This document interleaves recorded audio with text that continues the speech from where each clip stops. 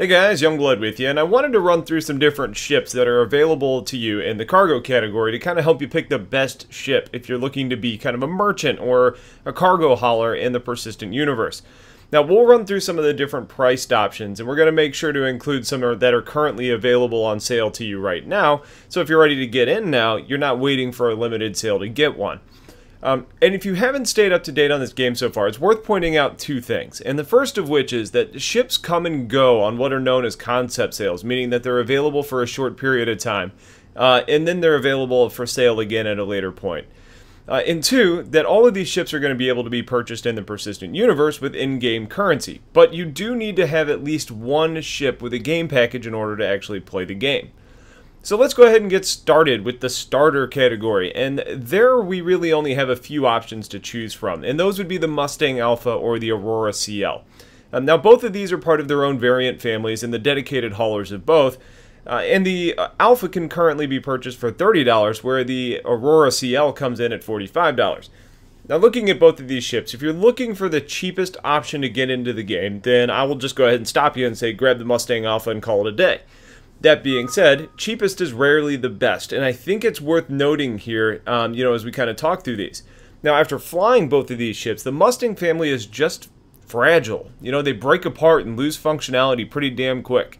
You're not going to be doing a whole lot of combat in a ship designed to haul goods, but you do want to be able to survive long enough to escape an attack if that so happens upon yourself. Now, the Aurora has kind of a proven ability to be a little bit tankier. And, especially when compared to something like the Mustang Alpha, but you're sacrificing a power plant size and some armor capabilities to be able to haul the extra cargo in the CL over the other Aurora line ships. The stats page indicates that the Mustang can haul 10 cargo units, whereas the Aurora comes in with 23, and they both haul this cargo in a store-all box under the tail of the ship. GreyHeadedGamer did a great comparison of both of these ships in his Star Citizen Island series, so I'm going to try and remember to post a link to that video in the description, where you can see the Aurora being able to fit a larger box than the Mustang Alpha. And the reason I bring that up is because, where the stats page is often wrong, common sense approaches like GreyHeaded Gamers do a good job of showing likely ending points. So for me, and my recommendation to you, I would say go with anytime with cargo. More is generally better. And the $15 difference between what you get with the CL, you're basically more than doubling your overall cargo capacity, making this a better choice for a similar price. Now, once we get past these, the prices start to jump pretty significantly.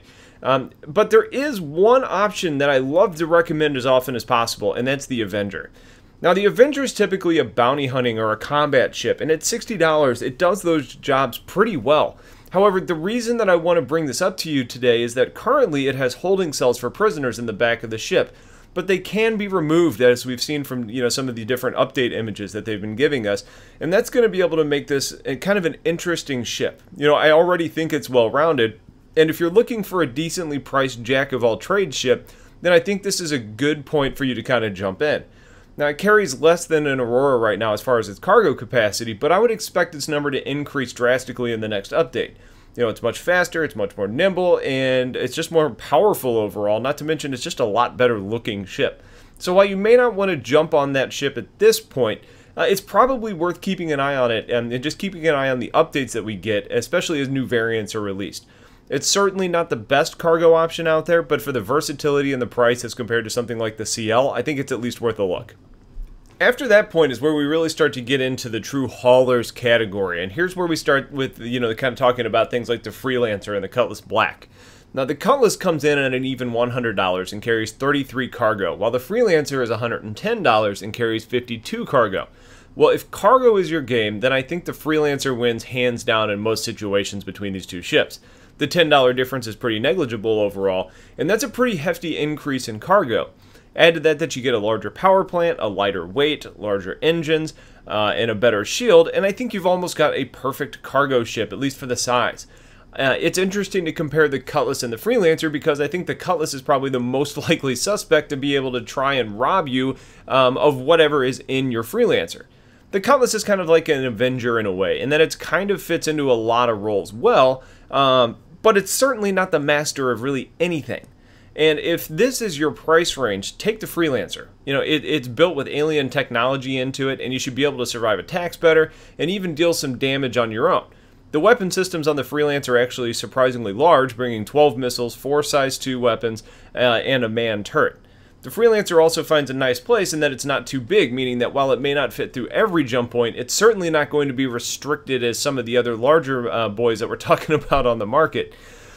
There's another Freelancer option to discuss, though, and that's the Max variant, which is designed specifically to haul extra cargo by sacrificing weaponry. When we look at the stat sheet, we see that it actually seems to have larger weapons and just less missiles, but again, don't read too much into that.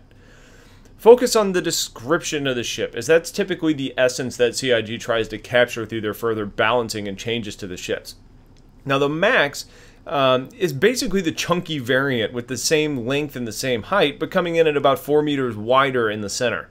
The cargo capacity more than doubles, and we see additional engines being mounted in an increased power plant to power those engines.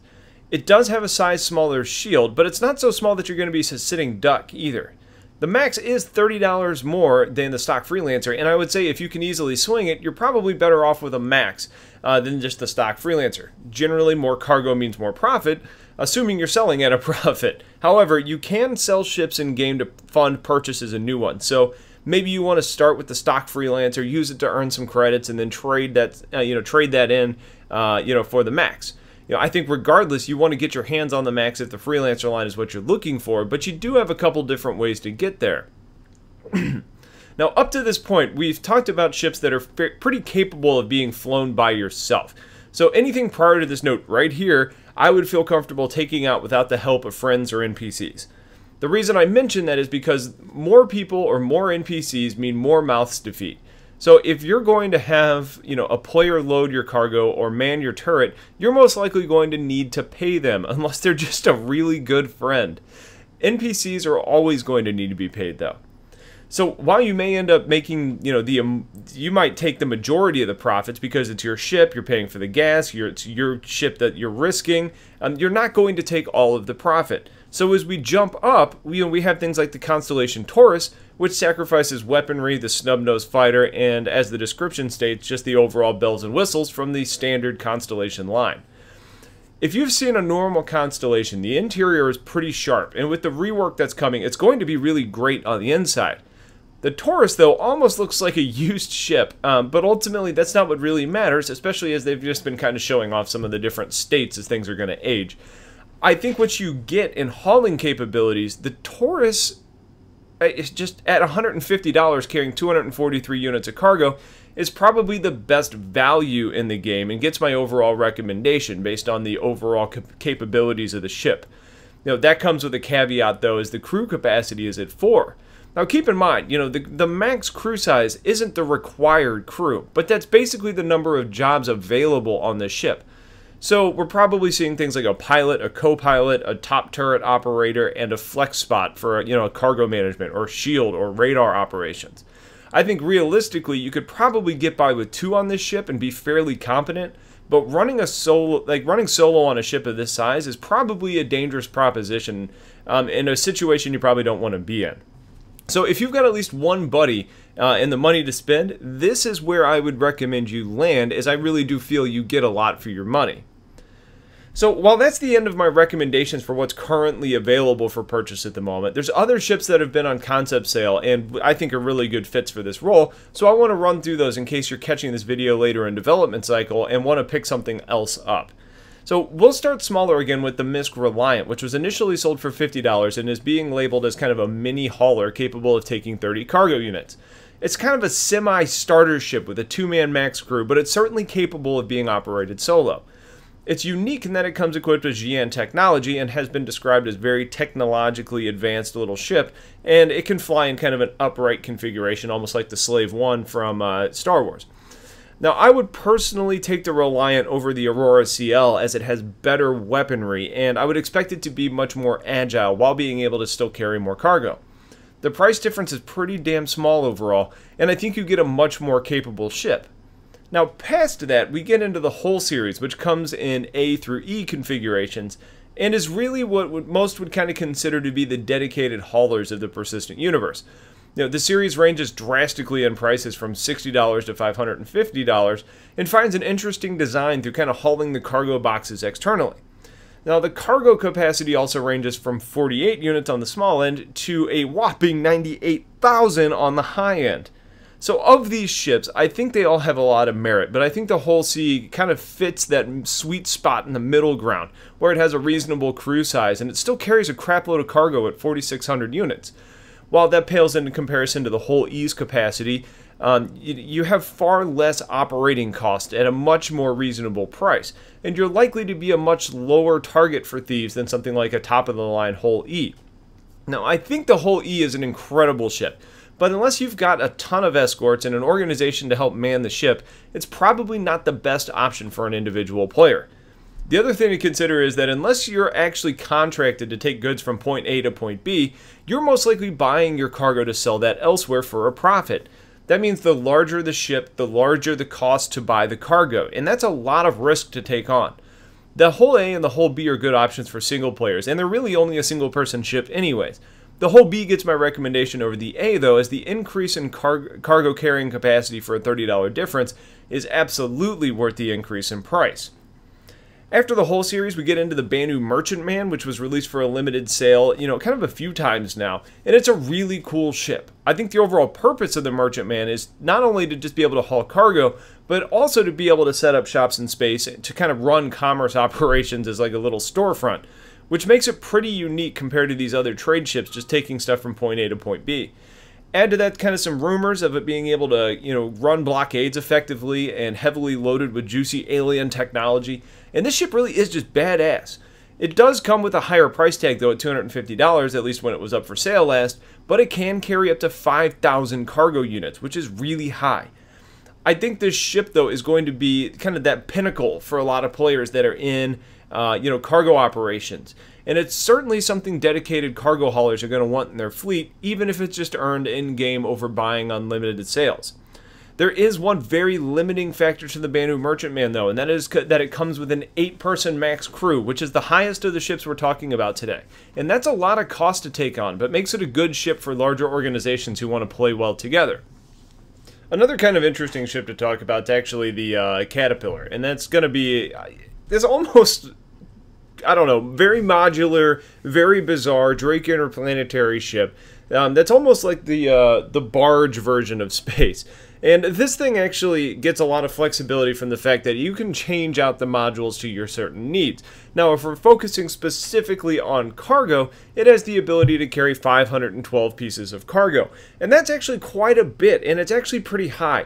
And I think once this actually gets released and we get more information about it, which I think we're supposed to get pretty soon, it's going to be a really good competitor for something like the Constellation Taurus.